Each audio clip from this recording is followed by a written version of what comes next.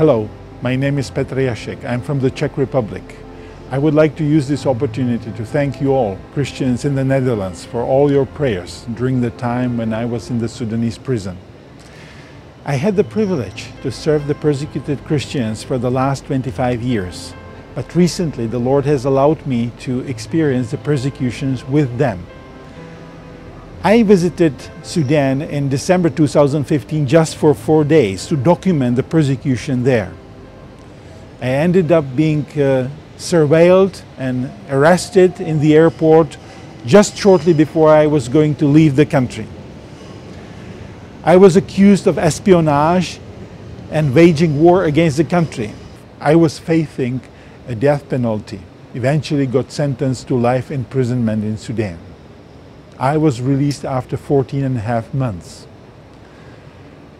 During this time in prison, of course, the most difficult time were the first 2 months. I was put in the same cell with 6 other members of ISIS.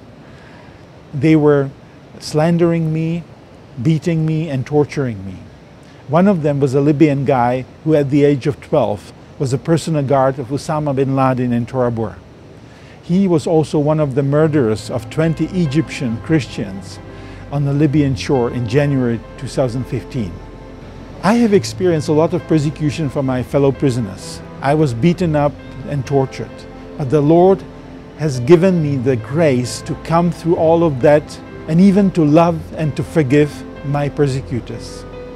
I would like to share more with you when I am in the Netherlands in November. I'm really looking forward to see you in November. God bless you.